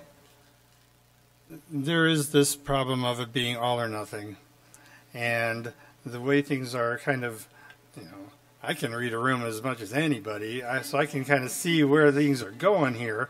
And I don't think that's going to be real helpful to the staff. So I think that we should at least find out about some of the possibilities that we can do that is in between that 5-day and the 4-day. I mean, I understand it, and I'm with you guys. But is this going to pass? I don't know.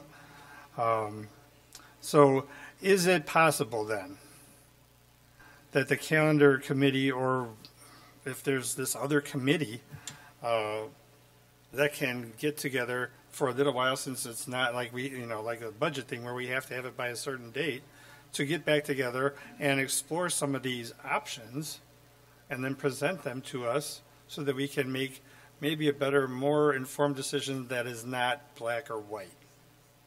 Is that a possibility? It is a possibility. We can do whatever it is the board directs us to do, so I just need direction from the board. I would like to direct that we table the vote today and have another calendar proposal come up at the next board meeting, either the December 3rd or the other December one, after we get more information based on future plans that we have from the facilities committee. If there's funding available there, these options came about because of IBN that came in the beginning of the year, because of the lack of funding for our staff. Everybody's trying to be creative, and I appreciate that.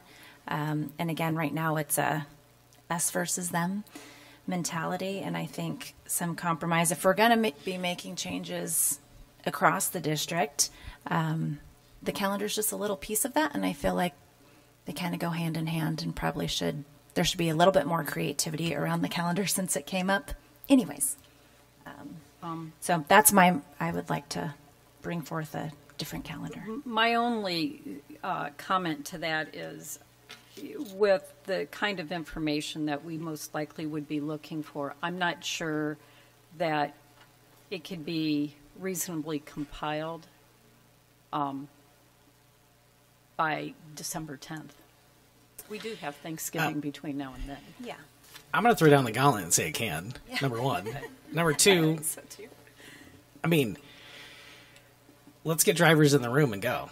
All right, let's go. Like, I really genuinely believe we got to get the right people in the room having the right conversations, and it's time to get uncomfortable and get to a resolution.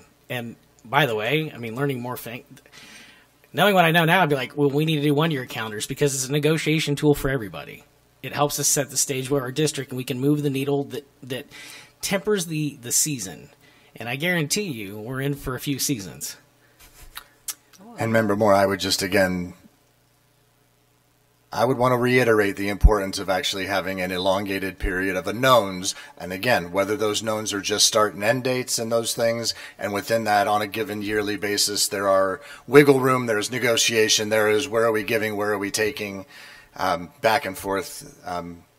But I would be remiss without at least saying, a larger structure, but then smaller structures in between. When you're planning for a school year, like we're in 2024-25, but you're already planning 25-26. Absolutely. In this, so I understand the point in time. So, but let's be honest with one quick thing. Have we been allotted the time?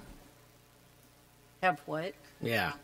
No, as a board, I'm saying as a board, we haven't been allotted the time. We got presented. We had 30 days. We were scrambling to make phone calls, listen to emails, endure the information. I mean, on top of the craziest campaign you've ever seen, in an election season for the school board. I mean, that was wild. I think we've got to take a second and come back with something that's fundamental that gives that win. And I don't know what the right committee is for you, but I'm thinking the board has to participate this time. Can you say more about you mentioned the new dedicated calendar committee. Could you tell us more about what your thought process is, if you had a timeline in mind? And I like what Member Moore said. We would love to be at least a fly on the wall to listen, because it is very difficult to show up here at a meeting, be presented with something with a somewhat hostile crowd, and have to, try to make a decision and feel like, did I catch all that, like in one sitting? Yeah, well, a couple of things. Number one, again, I believe we can do things that decrease our costs and put us in a shape to compensate better in the short term. So what that would look like is a group that is coming and strictly dedicated to, within this calendar, looking at where are the compromises, where are the things. Again, I don't want to dictate what it is. We put together a group to be a think of what if around the calendar. I believe this board would encourage us and continues to want us to get groups of people together that are thinking what if, or thinking possibilities. If that's not the case, let me know. But again, simple things like providing days after vacations where teachers, I know what I used to do. I know what I did as a principal. I know what my wife does. I know what many of the people do on vacation times when they're getting ready for school. So what are those things we can do? Do we look at, You know, we might decrease to 178 days and have 8 professional days so then teachers actually have more time. And where do we put those throughout the year? Do we look at perhaps something? We can talk about PLCs. I think that group actually discussed the whole Friday shift and those types of things. So some of this work has been done and it wasn't presented because that group didn't feel like shifting to Friday was actually a viable option. In terms of what you said, please remember that as a board, you can call for your own committee. It would follow open meeting laws. You would give me the agenda. We would facilitate the meeting for you. But you can call your own committees as well, and you can direct us to have those types of ongoing conversations. So I don't know if that answered your question in terms of the purpose of that committee and things they would be looking at, but it would be that type of thing in terms of what do we look at for days, where do we look at dropping, how can we afford more time in different ways that perhaps is not there. So I'm gonna ask the finish board. with that is, did you have a timeline in mind of pulling this group together and having something new to present to us? I would actually have the director of student services start pulling it together as soon as a calendar was passed. The framework is passed and all of that. Then, I mean, that's where the calendar committee is traditionally sat, is with the director of student services and looking at all those different things. Yeah, so I would say 2 points to throw to my fellow board members. One, either A, we initiate committee and execute quickly and try and land the plane in December, or B, charge Superintendent Dolezal to come up with a menu that we can select off of to accommodate some type of a calendar that would be supplemental for 1 year to try and learn what we need to do. Because at the end of the day, we're still guessing. But the only way to move forward is an MVP, minimal viable product. We do it in software all the time. Because you don't know what you don't know. And we do the same things. We go get a bunch of stats. We do our research. And we try to deliver to a client, but we always miss. We miss because we built too much.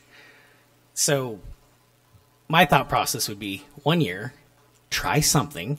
You give us the menu. Here are the following things. You can do these things that fall within the guidelines. And then we go, okay, we think that this will accommodate and hopefully retain our teachers and show them that we're actually taking action because we do believe you and we need you.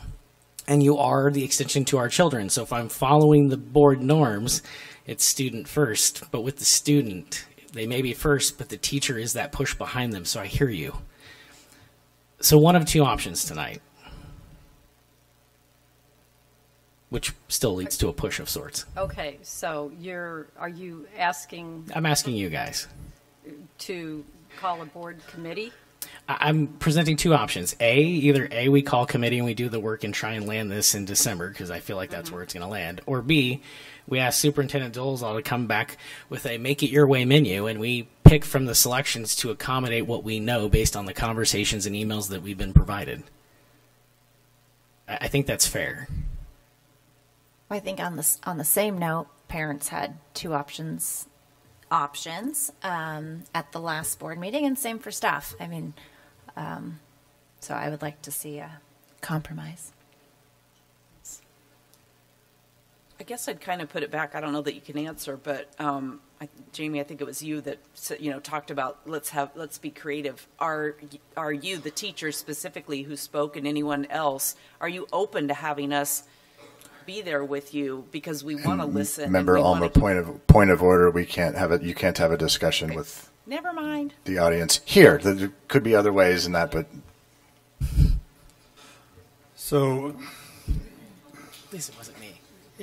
So, as I understand it, there are other intangibles. There are other things that were discussed that Dr. Jensen, you were at least aware of peripherally, or that was somewhere in there.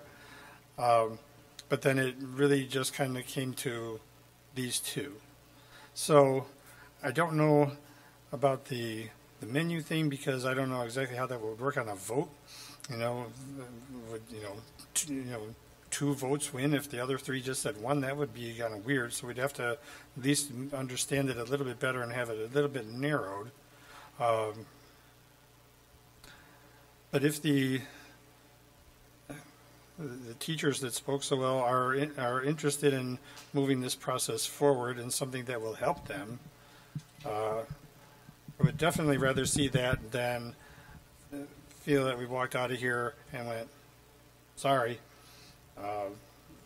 So I guess if we can continue this discussion along with the other things that are roaring towards us down on this freeway here, and have that stuff, start to be presented too, then we can at least make a little bit more decisions that the teachers are going to maybe be a little bit more comfortable with, than rather than just go, sorry, it's 5 days and we'll talk to you again in 3 years.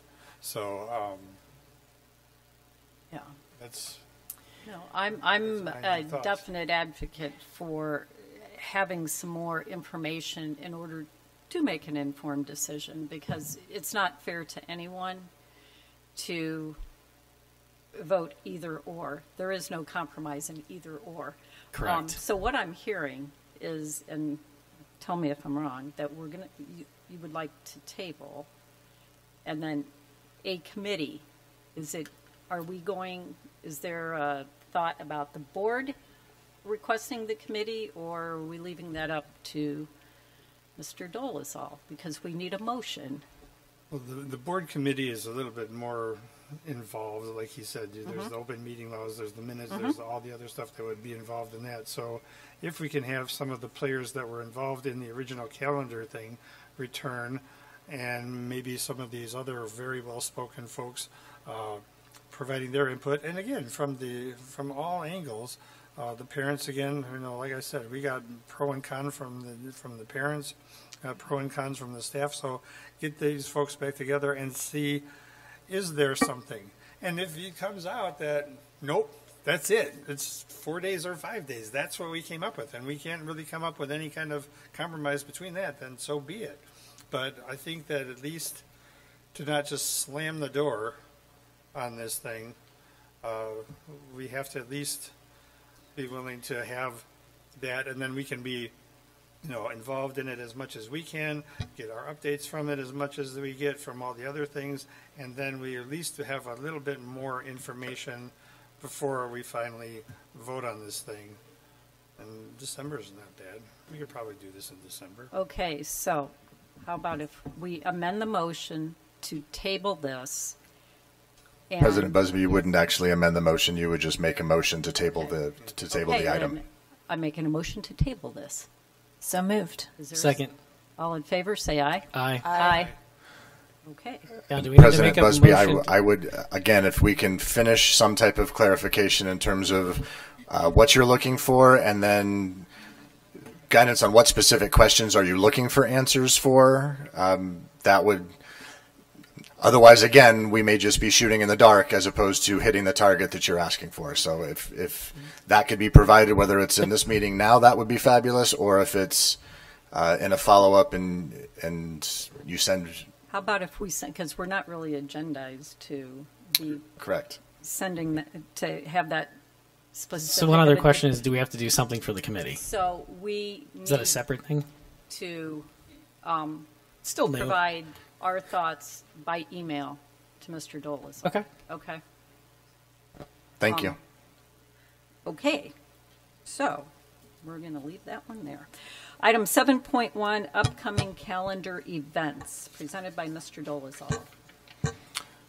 Thank you, President Busby, governing board members. To everyone, please check your calendar for upcoming winter sports events as our student athletes take the court in basketball, the pitch in soccer, and the mat in wrestling, and the floor as well in palm and dance and cheer. Reminder, Thanksgiving break is November 27th through 29th. All schools and offices will be closed. Happy Thanksgiving. I am truly grateful to be part of CCUSD. Happy Thanksgiving to everyone. And item 8, adjournment. Is there a motion? So moved. Second. All in favor, say aye. Aye.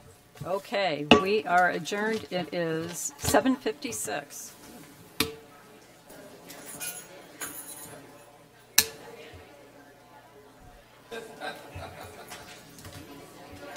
I'm sure we get emails about ideas. cabinet meeting tomorrow.